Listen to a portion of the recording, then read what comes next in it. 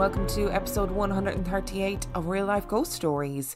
To kick things off this week, I need to thank our newest Patreon subscribers. I would like to thank Milena Mag, Stein Sketney, Bella Bantavoglio, Shelley-Ann Bonzer, Gillian Morton, Lindsay Bradish Banks, Robin Medeiros, Laura Barker, Netta Kay, Gemma Sheldon Brown, Audrey Celeste, Lee Stewart, Valeria Lawrence, Elizabeth Carricher, Nancy, Steph Baxter, Janice Thulin, Hannah Toon, Breedna Sealsha, and Christine Todd. Thank you so much for signing up to our Patreon. It is so appreciated. I'm so thankful for you, and Patreon will be back hopefully in September. Before we start today's episode, I need to be very clear about my sources for this, because sometimes an episode is so wildly obscure that it's really hard to find reliable sources. So, I first heard about this story on This Paranormal Life, and it's episode 29 and episode 30, so they did a two-parter on this story. And if you want a comedy take on the story, then Kit and Rory are the people for you. The links to everything is going to be in the description as always, so if you want to go and listen to that afterwards, I would highly recommend it. I also need to do a massive shout out to Ben from the Dark Histories podcast. I hadn't listened to the Dark Histories before, and I came across his episode on this particular case. It's season 3, episode 12, and I used it as a fact checker for my version of the episode, and it is really, really good. A really good deep dive into this case. This case is bonkers. There's no other way to put it. It is wild. It has lived in my brain since I heard This Paranormal Life episodes of it, and I just love it. You know, I love a story that is really out there, really wild, and you think there's no way this can be real. But what happens if it is real? So I've split this into two parts. I can't decide whether I'm going to put the ad before the two stories or in between the two stories. I don't know. I will see. I'll see what works best. So let's get into it. It was January the 28th, 2003, and the morning was cold and crisp. The people in the streets turned up the collars of their coats and tightened their scarves against the cold as they rushed to work. But inside number 11 Wall Street, the temperature was rising. The building seemed to buzz louder and louder like a beehive as men and women in suits scrambled around, wide-eyed and barking instructions down telephones. A strange, anticipatory hush suddenly descended over the building. The electronic boards continued to flash and glint as the faces in the room turned upwards towards a large balcony. Suited people with shiny, smiling faces stood on the balcony, whooping and clapping. Their eyes were vacant, but the eyes of the upturned faces staring in anticipation were anything but vacant. They were desperate and hungry. A smiling man in a suit stood with his hand hovering at waist height, and at the stroke of 9:30 a.m. he plunged his hand onto the button and a bell rang out around the building, and all hell broke loose. The stock market was open. This scene has been played and replayed day in, day out for hundreds of years, growing in size and ferocity every year. Fortunes have been made and lost in an instant, and lives have been made and destroyed. It is an environment that is fraught with tension, despair, anxiety and joy, and today was no different. Well, it seemed no different to the untrained eye. But something nestled in the fervour wasn't quite right. Sitting quietly in the vast cavernous hall was a man. He was clean-shaven, and his dark hair was slicked back and wet with gel. His suit was grey and oddly ill-fitting. The people at the stock market generally looked sharp all of the time, with tailor-made suits and bespoke accessories. The ill-fitting suit wasn't what made him stand out, though. No one would have noticed the suit, really, as no one really had the time to stop and look at him. What was odd about him was his stillness. In this world of constant movement, shouting, panic, and elation, he just sat, diligently watching the boards. For the past 2 weeks, Andrew Carlson had arrived to the New York stock market at 9 a.m, generally later than his counterparts, but in enough time to take his seat and sip a coffee. He would sit quietly and mildly all day watching the boards, and he was in stark contrast to everything around him. But he had not gone unnoticed. On this day, the 28th of January, 2 more men entered number 11 Wall Street. They had been watching Andrew Carlson for about a week and decided that now was the time to pounce. They weaved their way through the bustling crowd. The noise was deafening, and when they reached Andrew, the agent had to shout to make himself heard. "Andrew Carlson, my name is Agent Smith, FBI, and you are under arrest for insider trading." To their surprise, Andrew looked up and let out a little laugh. "I wondered when you guys would show up." There was no bitterness or sarcasm in his voice. He stood up, adjusted the legs of his trousers, and turned his back to the agents, holding his hands together behind his waist to allow himself to be handcuffed. Andrew Carlson was polite and affable. The agents were somewhat bemused by him. He showed no signs of stress or of the arrogant bravado that they often associated with the Wall Street types. This man was no Jordan Belfort. He seemed to be a normal, respectful man. So how then had he walked into the stock exchange 2 weeks previously and turned $800 into $350 million? Every move he made and every stock he touched turned to gold. Businesses that were not even on anyone's radar boomed, and for Andrew, the money rolled in. There are, of course, elements of stock trading that are down to sheer luck. It's an unpredictable game, and some people end up on winning streaks. But not winning streaks like this. Not winning streaks that turn $800 into $350 million in 2 weeks. Carlson had made 126 high-risk trades and had come out on top every single time. And now he was left with 2 choices. Either give up the names of his insiders or sit in a cell on Rikers Island. But what emerged from Carlson's 4-hour confession was not the names of moles in the system, but something much more bizarre. Carlson claimed that the reason he had been so successful was because he just knew exactly what stocks would make gains. He had travelled back in time from 200 years in the future, or so he claimed. He knew that 2003 was a dire year in the stock market, and he also knew that a few well-placed trades could make him a fortune. "I got carried away," he said wryly in his videotaped confession. "It was just too tempting to resist. I had planned to make it look natural, to lose a little here and there so it didn't look too perfect. But I just got caught up in the moment." Carlson reportedly offered information in return for leniency and just wanted to get back to his own time. The FBI were obviously unmoved by the story, but they could find no evidence that Carlson existed before 2002.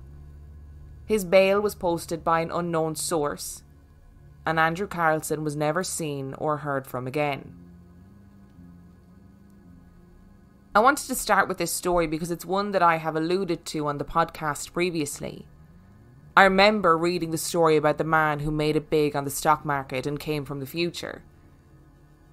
But the story isn't true, and trust me, I was just as disappointed as you are.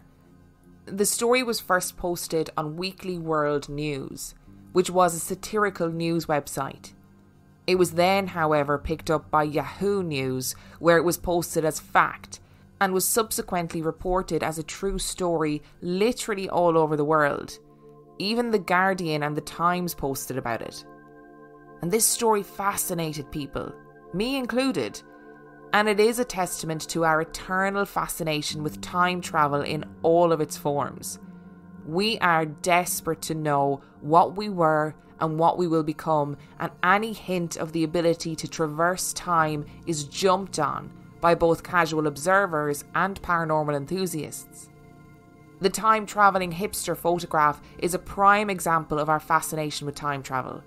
It's likely that you've seen this picture at some point, but just to remind you, the picture is a confirmed 100% genuine image from 1941. It is a photo of the crowd at the reopening of a bridge in British Columbia, and in the picture is a man that seems to be wearing a pair of modern sunglasses, a t-shirt with some sort of motif on the front, and a button-down cardigan. And he does look weirdly out of place, and weirdly modern. Fashion historians have suggested that the outfit is unusual for the circumstances, but not actually beyond the realms of possibility for that time. But it continues to be used as an indication that time travellers covertly exist among us. For today's story, I will hopefully be telling you a tale of time travel that you haven't heard before. And it's a story of time travel that doesn't quite fit the conventions. And it starts in 1984 and centres around a BBC Model B personal computer. Ken Webster and his girlfriend Debbie were living with their housemate Nicola in the small village of Dodleston in Cheshire, England. They were returning from a night out and were having their final cup of tea before retiring to bed. Debbie rummaged around the sink looking for a teaspoon and saw something flash out of the corner of her eye. She looked up, clocked what it was, and promptly took no notice. Ken had brought home a computer from his job as an economics teacher so that Debbie could use the word processor to write a screenplay. The computer was a precious commodity at the time, and in the beginning they had almost been afraid to use it for fear of somehow damaging it. The flash of light came from the neon green cursor that blinked on the screen. Debbie continued getting the tea ready, and as she did so, she cast her mind back to earlier in the evening, when she was sure she had finished typing and powered off the computer. She must not have had, so she went to the computer to reread what she had written.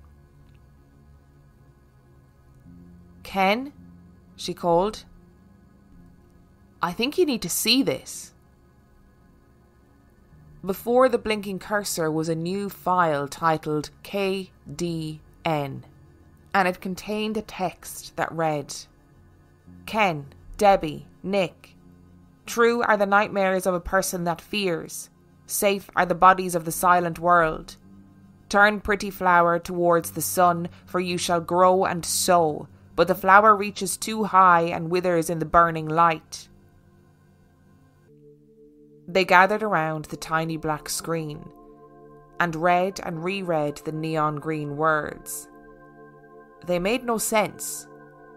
No one in the house had written them, and they made the assumption that it was some long dormant file that they had not previously noticed on the computer.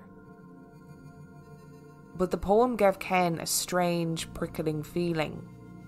Something wasn't right. Something hadn't been right in the house for some time, and this wasn't the first weird thing that had happened. When they had moved into the cottage, Ken had set about redecorating. The cottage was old, it needed refurbishment, and the paint was peeling in places. He was in the process of painting the kitchen when he noticed something strange on the wall. There seemed to be shapes, shadows almost, that went up the wall and into the ceiling.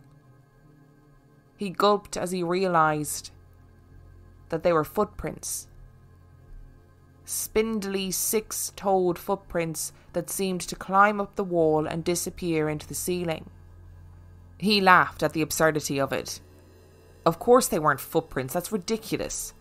This was clearly a case of pareidolia, and his brain was just trying to form the shapes on the wall into something familiar.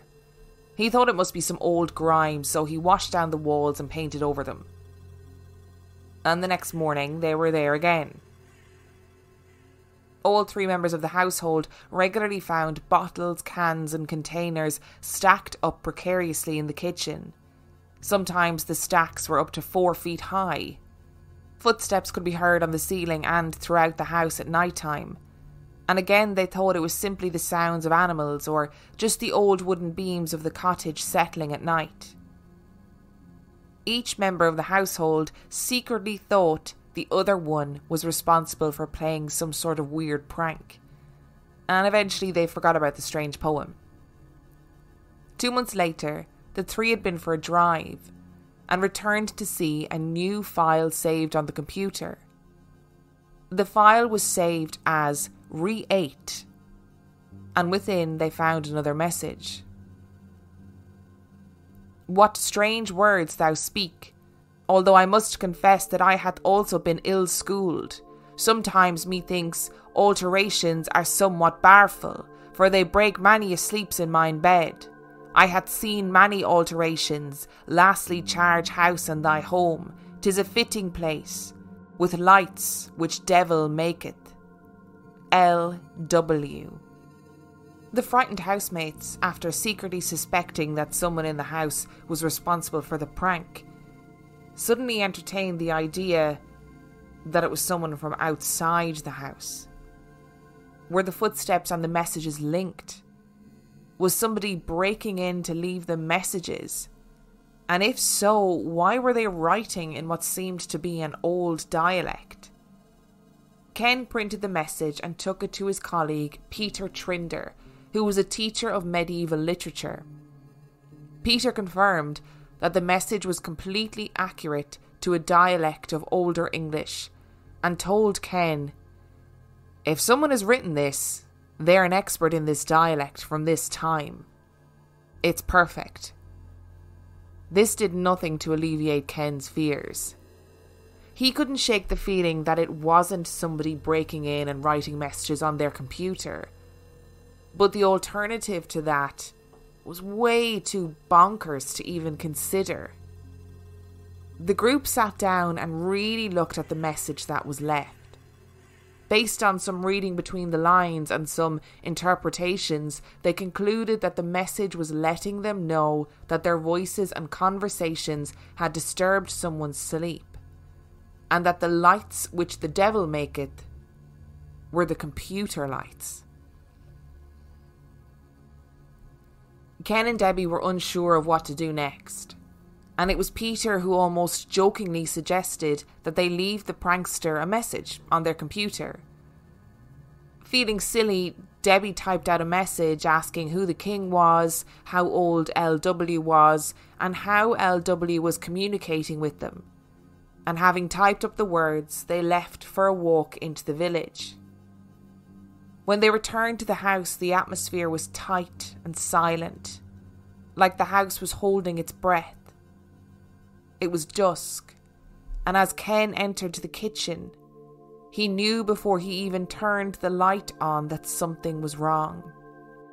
He flicked the switch, and with a pop and a shatter, the light surged and the bulb blew, and he saw in the brief illumination that the kitchen was not as they had left it. Items were stacked up 5 feet in the air, plates on their edges stacked on top of pots and pans, cheese graters, odds and ends of fruits and vegetables, chairs leaning perilously on one leg. Debbie had appeared behind Ken, and she gasped at the sight. It wasn't possible. The stacking and the angles just weren't possible. There is no way any human being could have done this. Ken reached out to touch the tower, and the entire structure crashed to the floor in an instant, and all that was left were the glowing green words softly pulsating from the computer. "Thy king, of course, is Henry VIII, who is 46, I had seen thee maketh leams on thy boist, and thou art sly. Lucas. 1537. Henry VIII was 46 in 1537. Was it possible that they were in communication with a person who had lived 400 years before? Was this Lucas responsible for the strange activity in the house, or was it all a big hoax? A prank by someone, or files that had been pre-uploaded onto the computer? To remove the possibility of the latter, Ken swapped the computer with a new one, and still the messages continued. Lucas informed the trio that he lived on a small holding, making a modest living for himself. His wife and child had died, but he was otherwise successful. He said he had attended Jesus College but had been expelled for refusing to denounce the Pope. Ken wrote back, apologising for disrupting Lucas and being in his home. Lucas continued to write. Ken tried to explain elements of the modern world and left a photograph of a car next to the computer. The photograph disappeared and then reappeared, tattered and crumpled. Lucas left a message asking what kind of wood it was and whether it was made of silk, because he had obviously never seen photograph paper before. But Lucas was growing frightened of the communication. Mine friend, pray what strange fury art thou? I am confused, so ye be methinks goodly, but your lies aghast me much. Thou say thou live, but thou is not so. If you lived, you would say you know not of mine Jesus College. Lucas had left a trap for Ken. Jesus College, Oxford didn't exist at that time, and Lucas was afraid that Ken, Debbie and Nick were some sort of ghosts or demons. In desperation, Ken visited a librarian at Oxford University and asked for records from that time to be checked. Ken was fully invested in the story at this stage. He believed that somehow he was communicating with a man from the past. They continued to send messages back and forth, and Ken told Lucas that he was writing to him from the year 1984, which confused Lucas greatly. Lucas told Ken that his real name wasn't Lucas. It was Thomas Hawarden. He then told Ken that he thought Ken was from 2109, like the man who had brought him the box of lights. He said that one night he was sitting by the fireplace and the cottage was illuminated by a beam of green light. A man stepped out of the light and told Thomas not to be afraid.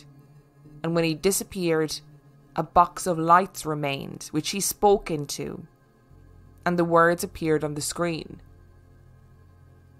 At this point, Ken and Debbie contacted the Society for Psychical Research. We've encountered the Society for Psychical Research before, and in this instance, they found nothing. No evidence of a haunting, but also, importantly, no evidence of a hoax. And no one quite understood what was happening. Was Lucas, or rather Thomas, implying that in 16th century England he had some form of computer? The idea was outrageous, and even Ken and Debbie recognised how outrageous it really was. But the messages continued. Thomas was clearly both frightened and curious. He claimed to be able to physically see Ken and Debbie and Nicola around the house, and he also claimed to be able to hear their music. He thought they were ghosts or demons. He claimed that the townspeople were becoming frightened, and the sheriff had come to see him talking about witchcraft.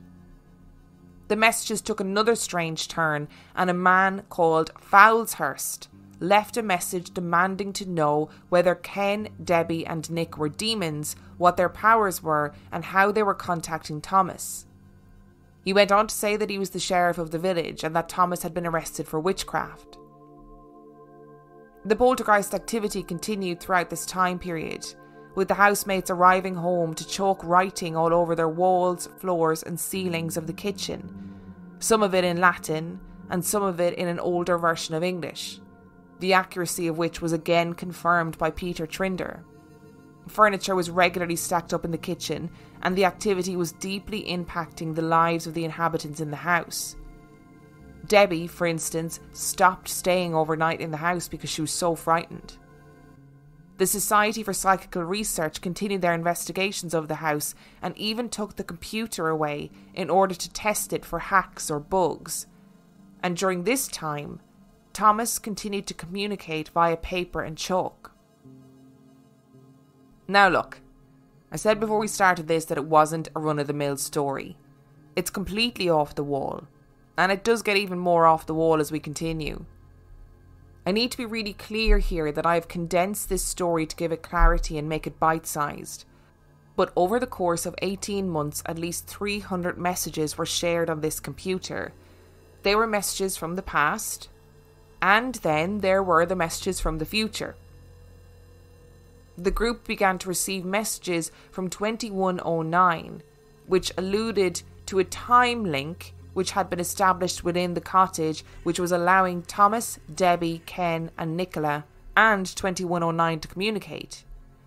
Unfortunately, while the messages from 2109 were many, they were also vague and largely unremarkable in content. They spoke about conducting an experiment and having differing technology in the future. Eventually, Thomas reappeared and wrote a final message to say that he was leaving Dodleston because the people of the village were frightened of him, but that he would write a book about his experiences. A last message then came from 2109 in which they explained that Thomas did indeed write his book and died shortly afterwards, but not before hiding the book in a secure location, and that the book would eventually be found. There's lots of theories about this story, and it has become a cult classic in the world of the paranormal. Ken Webster wrote a book called The Vertical Plane, which had a short print life and as such is very rare, very valuable and very expensive to buy. And there are some facts that need to be pointed out. The computer categorically was not connected to the internet. That model of computer wiped its memory each time it was powered off, so there is no possibility that the messages were preloaded or pre-planted. There were many times where Debbie, Ken, Peter and Nicola closed and locked the kitchen door and then returned to find a new message. Thomas Hawarden was a real man, historically. There is evidence of him. And he was historically expelled from college for failing to denounce the Pope. Foulshurst was also a very real person who was a sheriff in Dodleston around that time. The Society for Psychical Research went on record on a BBC TV show about the topic where they said they could not prove the validity of the claims, but they also could not figure out how it was possible to hoax it.